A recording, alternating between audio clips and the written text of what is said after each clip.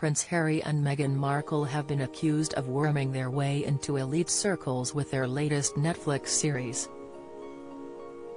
After their documentary series Harry and Meghan debuted on the streaming giant, the Sussex royals announced their latest series, Live to Lead.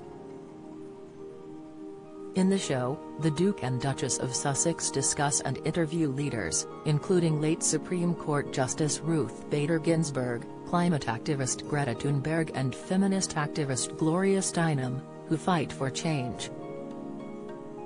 Harry said the project, premiering Dec. 31, was inspired by Nelson Mandela, South Africa's first black president. "What counts in life is not the mere fact that we have lived," Harry and Meghan say, quoting Mandela. "It is what difference we have made to the lives of others that will determine the significance of the life we lead." Harry and Meghan documentary judged less accurate than The Crown in damning new poll. The latest season of The Crown and the Duke and Duchess of Sussex's docu-series both aired on Netflix in the past 2 months. Although Harry and Meghan is promoted as a factual documentary, and The Crown a work of fiction based off of real events, a new poll has revealed the public believes the series to be more inaccurate than The Crown. Find out more here. However, Kinsey Schofield, host of the Today For podcast, told Fox News Digital that the Sussex royals discussing leadership is like Rachel Dolezal teaching us about honesty. She said, "Reminder, Harry is only given a platform because of his DNA and Meghan only has these opportunities because of her husband's DNA. They are not in the same league as Greta Thunberg or Nelson Mandela. Harry and Meghan know that you are who you associate with. Which is why they cling to their royal titles and create content like this so they can try to worm their way into these elite circles." The trailer for the series includes an interview with Justice Ginsburg, the Liberal leader of the Supreme Court who died in 2020 at 87.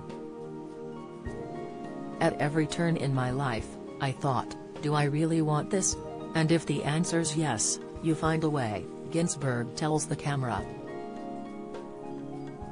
"It's about people who have made brave choices," Harry said of the series. "Giving inspiration to the rest of us to live, to lead." The series was produced by Blackwell and Ruth, who was Mandela's publisher, along with Harry and Meghan's Archewell Productions and the Nelson Mandela Foundation. King Charles' tactical response to Sussex's criticism. Family dog hailed a hero after protecting children lost in the woods. Cow missing for 4 months found on golf course. Meanwhile, Harry's memoir Spare will be released on January 10, and the royal is set to promote it in an interview with ITV's Tom Bradby.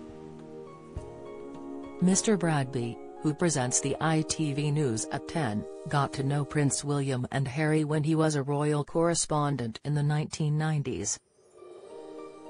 In an interview with Meghan in 2019, he asked the Duchess about her mental health, to which she replied, "Look, any woman when especially when they're pregnant, you're really vulnerable, and you add this on top of just trying to be a new mom or trying to be a newlywed. It's